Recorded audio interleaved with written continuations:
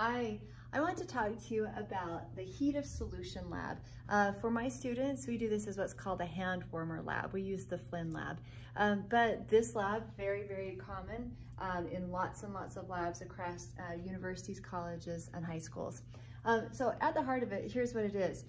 You are going to take some water, pour it into your calorimeter, your styrofoam cup, take the temperature of that initial water, and then you simply pour a salt into that water.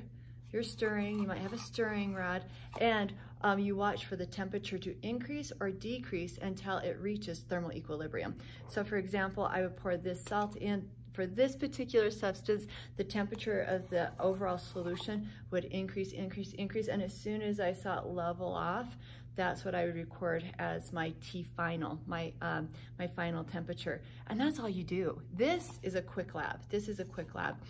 Now, a little reminder, whenever you're doing calorimetry, you need to find the calorimeter constant. I will include down below the link of how to figure out the calorimeter constant. So I just want to remind you, you need to determine the calorimeter constant.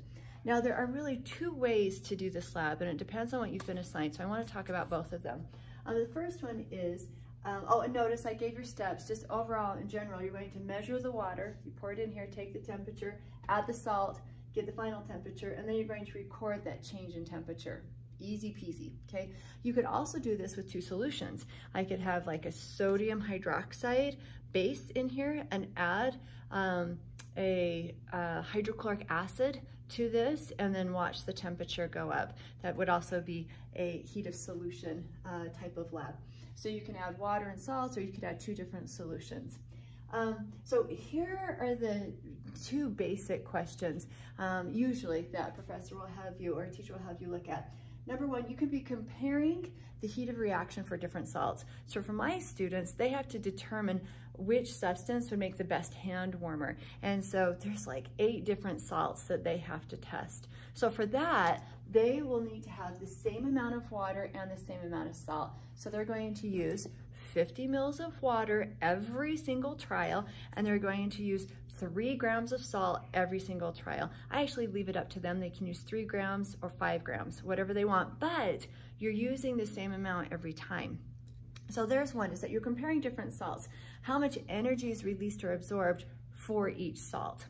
Now, the second way that you could do this is that you're going to compare different amounts of salts.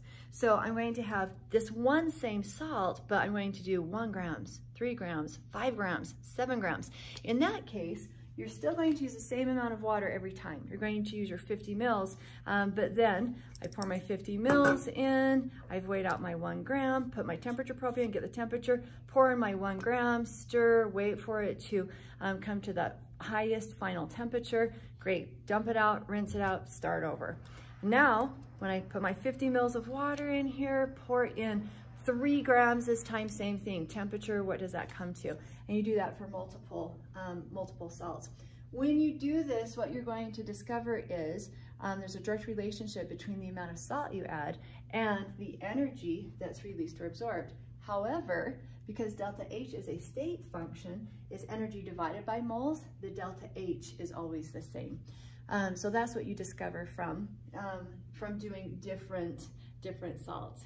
Oh, my daughter is here. I'll let you meet my daughter. This is my youngest daughter, cute Micah. Micah, come meet everybody. We're doing heat of solution. I'm very excited. Nice. You want to say hi? Are you doing calorimetry too? Yes, yes. Hi. This is Micah. Love you so much. Love you too. Love you. Hang tight for a second. I'll finish this. Okay, now the really important thing on doing this math is you have to remember on heat of solution, you add the masses of the water and the salt. So in this situation, 50 mils of water, remember the density of water is 1 gram per 1 mil. 50 mils of water is 50 grams of water plus 3 grams of salt. So my mass that I put right here for M would be 53, 50 plus 3. Now, I will also include down below the link of how to calculate heat of solution for you so that you can review this math really quick. I just wanted to show you, you're going to have some salts that increase in temperature, some salts that decrease in temperature when you mix them in the solution. I know you're thinking what's exothermic and what's endothermic. When I put this salt in here, the temperature of the solution goes up. So what that tells me is when that salt goes in there, bonds are broken, water surrounds it, it's a salvation process. That releases energy. Where does the energy go? Into the solution, into the water, and the temperature goes up. And that's what my temperature probe will show me. Now, in an endothermic reaction, so remember over here, this would be called exothermic. Let me write that down. This would be exothermic because the reaction itself, the dissolving process, is what's releasing energy. This, if the temperature decreases for the solution, remember this is going to be for the solution, right there. If the temperature decreases for the solution, that means the reaction is endothermic. So think about this with me. Put my temperature probe in this cup, pour in the salt, the temperature goes down. What happened? Well, as the bonds were broken, water surrounded it, that ultimately took energy. Where did it get the energy from? The water, the solution. So it robbed energy from the solution, went into the reaction, and so the sensation that I observe is that the temperature of the whole solution goes down. So the reaction was endothermic, absorbed energy from the solution. Last thing that you need to know, to calculate, sorry, that should be a delta H right there. To calculate delta H, you just take the energy that you determined from this reaction and divide it by the moles of salt that were used.